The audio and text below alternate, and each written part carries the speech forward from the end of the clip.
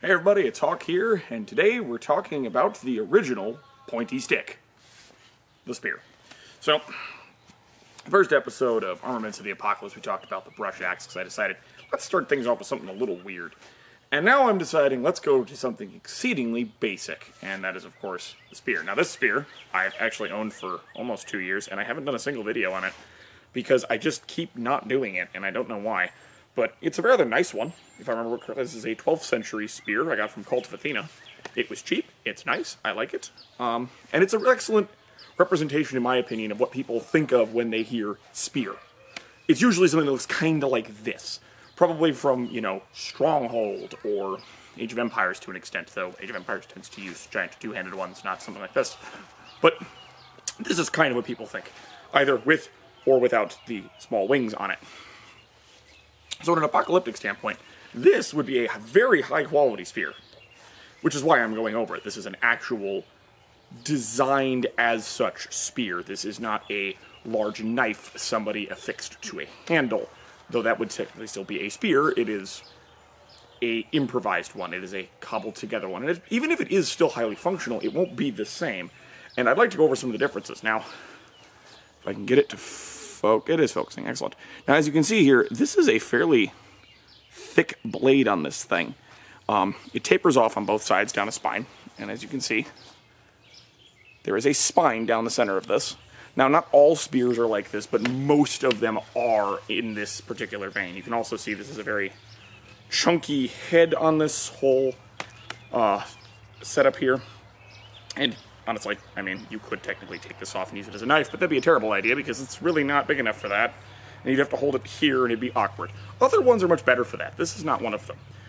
But other key factors here is this is, again, much thicker. It's much more durable than a knife on a stick.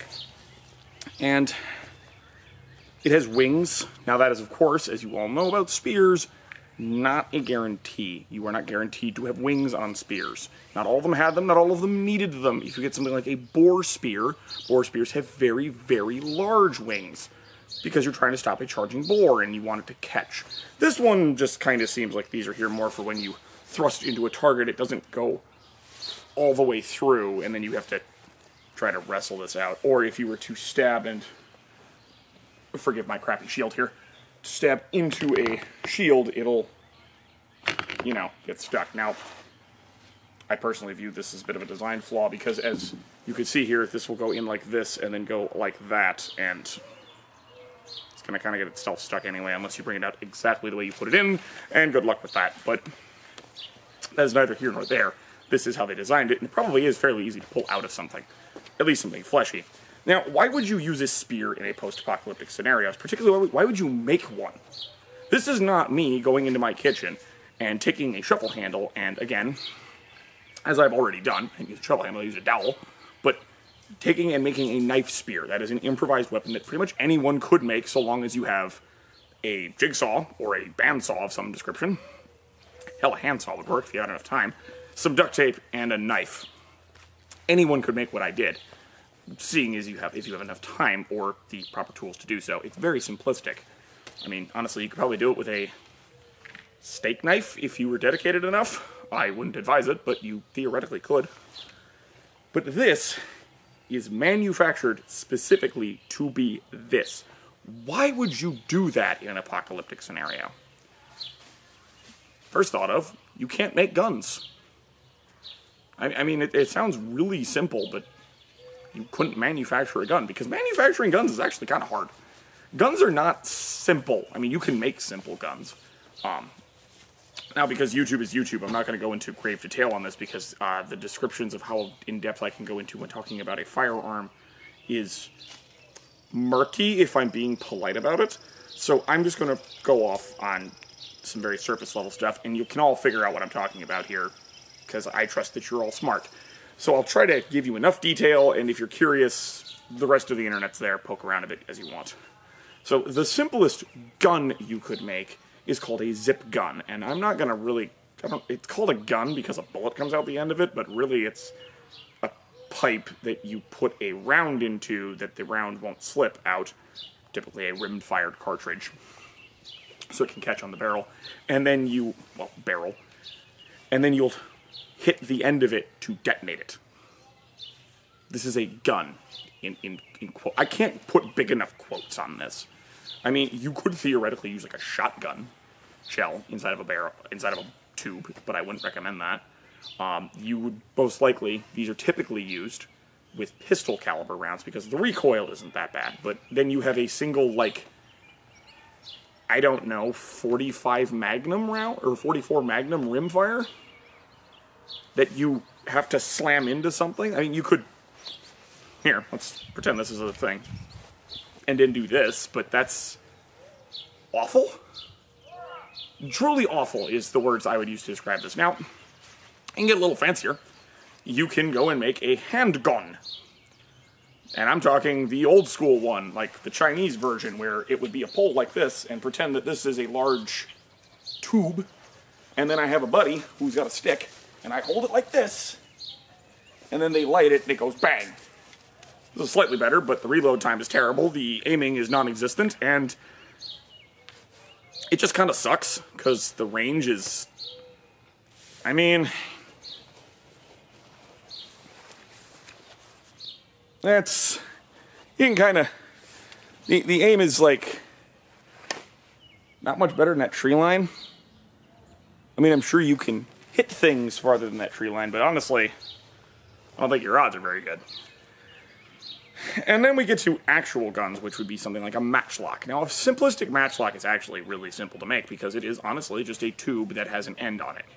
It's a tube, haul it all the way out, has a small hole on the side of it, where when the match comes down and hits the it doesn't actually hit the pan, that's a snappin', it's not necessarily a matchlock.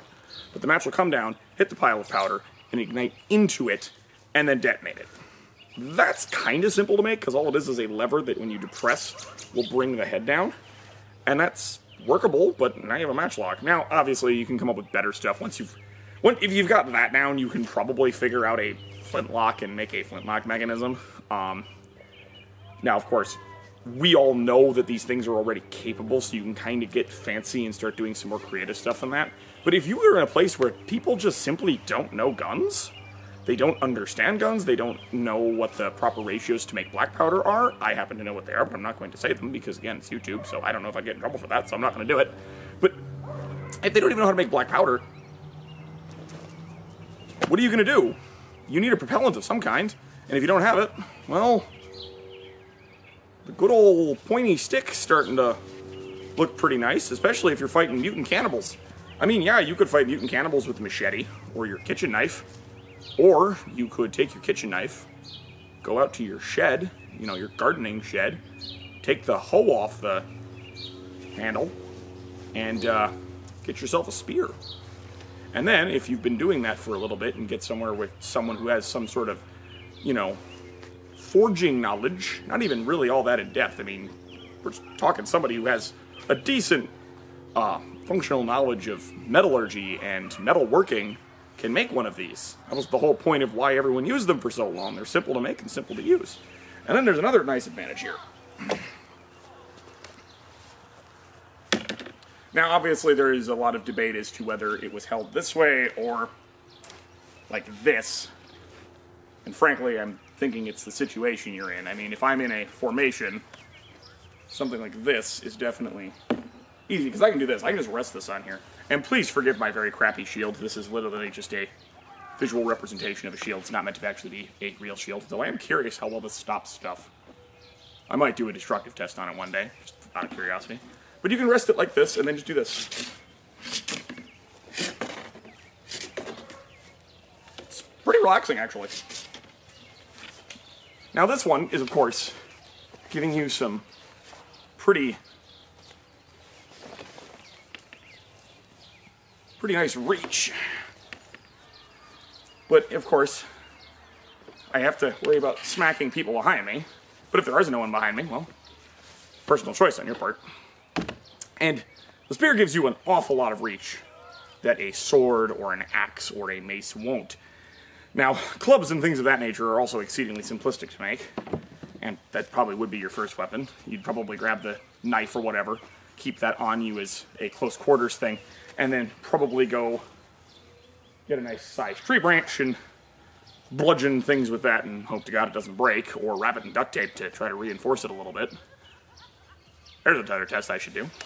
But when it comes down to it, once you get past that stage, having someone make you this, if you just can't actually have access to a firearm, because maybe they just won't let you, because you don't know what you're doing, and they're going, dude, we've only got 100 rounds for our 9mm, and you don't know how to use a 9mm, so you don't get one.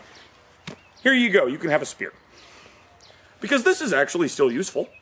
If you're going through, well, go post-apocalyptic scenario, you're going through a suburb or something, well, I don't need to shoot you're not engaging in a very long distance. I mean, my house is only 10 feet behind the camera here, well, my porch is. And the tree line here isn't too far away.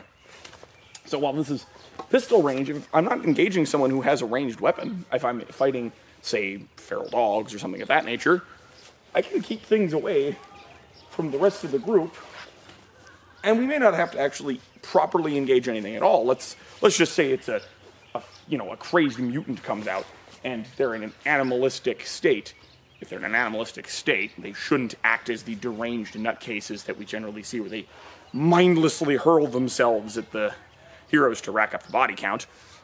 They should act cautiously, like animals. They would probably observe for a while, and then attempt to ambush, and then if I happen to get the spear around and bring it in front of them, they might stop and back up, because if they're not actually armed, again, I'll just use ghouls from Fallout. They're an excellent example here. I know they look like zombies, but I'm not talking about zombies, I'm talking about feral mutants here. Well, if they don't have proper weapons, or even if they do, they might not have spears, they might have clubs, or, just knives in their hands, or a pitchfork. I mean, a pitchfork kind of works as a spear, but this is it's a little longer than your average pitchfork, so you'll have the reach advantage. I mean, you're going to have to really stretch that, but you'll have the reach advantage, and you can kind of ward them away while the rest of your group does whatever they need to do, and you can then move on. This lets you threaten properly. That's a lot like the bill, honestly. It gives you a lot of reach. So, things with reach are great. Shocking statement, I know. It's a galaxy brain thought. Things that let you stay farther away from the enemy are a good thing. It's almost like humanity's been doing that forever. It's why we kept putting pointy objects on sticks, until we realized that we can just go back to accelerating rocks at high velocity, and that works really well. It's almost like that's just what we do forever, is just trying to make rocks go faster. Doesn't matter, it all works out in the end. So if you don't have a rock accelerator of some description, and I'll probably be covering various forms of those, the spear is not a bad choice. And if you actually are at a point where you can manufacture weapons, it's kind of hard to go wrong with something that was good for such a long time, and has so many variants. I mean, again, this is an anti-person spear. If you're primarily fighting large mutated animals, well, okay. Make the blade a little longer, make the blade a little wider so it causes more bleeding, and, I don't know, about 4 inches onto either wing. I might make it a little longer if I'm engaging wild animals, because this is, you can get a proper view here. I'm 6 foot, the wings are about level with my head, so 6.5-ish. I'd probably add another 8-10 inches onto this thing, so that I can really get a nice, so I'm not uncomfortably close when things are doing this. I might actually go even longer than that, almost go with a small pike. Maybe make the sucker almost 10 feet long. Now, of course, you get to that point, you're going to start running into hitting things when you're trying to maneuver, so there's a cutoff point you got to go with. And especially if you go with one that long, you lose the ability to use a shield, but that's fine. Because if you're doing that, you're using it for a very specific reason. The other advantage is I can throw this. That is another nice advantage to a short one. You can throw this, and if you have a secondary weapon, such as a machete or an axe or a club, well, you can use that, and especially works nice if you have a shield. So, in short, spears are great. Spears will pretty much always be great, at least as some sort of long-term secondary, so long as you're not fighting people with firearms or vast quantities of ranged weaponry. And in an apocalyptic setting, I'm a little sad that I don't see more people having made actual spears, and instead we keep seeing the improvised ones. Which makes sense, if it's immediately afterwards, not if it's 20 years afterwards. They would be making their own at that point. So get on it, movie makers. So anyway, guys, hope you enjoyed my ramblingness about spears. As you know, I don't script these. I'm just kind of talking here. And I hope you all enjoy me just sort of talking. With that said, I will hopefully get some fancier ones and not just talk about something we all already know and sort of agree on here, that spears are neat. Spears are underappreciated. We don't want to oversell them, obviously, but that we love these things. And hopefully I'll get into the weirder stuff. I might do the knife spear video later on this week. It'll still get released next weekend, but I'm hoping to record it soon. And maybe I'll get to some weird esoteric stuff. I might make up a few weapons myself and do some experimentation. Hopefully I'll get some cutting tests in with some things. I might just do a 3-weapon roundup in one video, just do various tests with all 3 of them. I don't know. You guys tell me what you want me to do. If you want one cutting test for one weapon, or you want me to kind of just compile, like, 3 tests together. It might just depend entirely on how long they are. If they're short, I'll probably put them all together. If they're longer, I'll split them up. But with that being said, remember, please put suggestions down below. Put the suggestion of your favorite post-apocalyptic movie so I can go plummet for ideas and other neat stuff. Tell me things you want me to talk about. Even if it is just me sitting here talking, like, you want me to talk about the Fat Man from Fallout or something. I don't know. I can't test that. I don't have a miniature nuclear device, and even if I did, I wouldn't be using it and putting it on YouTube. Let's be honest. So, with that being said, stay safe, everybody, and